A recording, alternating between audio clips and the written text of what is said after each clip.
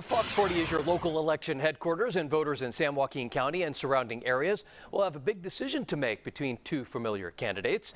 It's a decision that could impact the national balance of power in Congress. Thanks for sticking with us. For Fox 40 News, I'm Eric Harriman. And I'm Nikki Lorenzo. The race is in California's 9th Congressional District, is one experts are watching closely. It features incumbent Democratic candidate Congressman Josh Harder and Republican San Joaquin County Supervisor Tom Patty. The redrawn district surrounds Stockton and extends from just south of Galt to the north down to Ripon at the southern end. So the Cook Political Report labels this as a competitive race that likely favors Harder because of the makeup of the district. Fox 40's Eric Rucker introduces us to both candidates.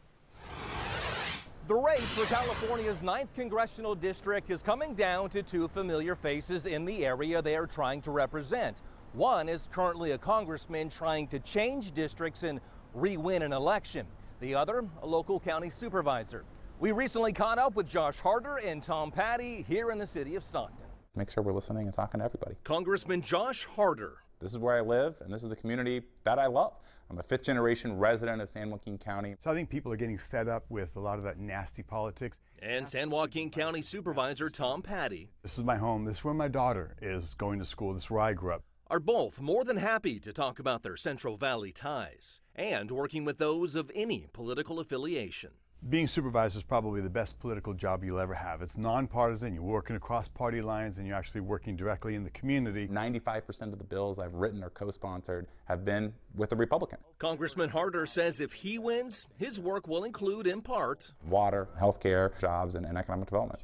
If it's Patty voted in, public safety is paramount. We've got a crisis going on, fentanyl, cost of living. There's a war on energy that's generating, whether it be at the state or the federal level. Roll call, please. On the board, Supervisor Patty recently faced a possible censure over ethics violations. However, the board voted against it. Although the board did vote to censure Patty relating to a different ethics committee investigation in September. Recent redistricting has California's District 9 still covering much of the same area Harder has represented in District 10. That includes a big portion of San Joaquin County, the county Patty represents as a county supervisor. Two well-known Central Valley politicians vying for one spot in Washington, D.C., with voters having the final say. I'm Eric Rucker, Fox 40 News.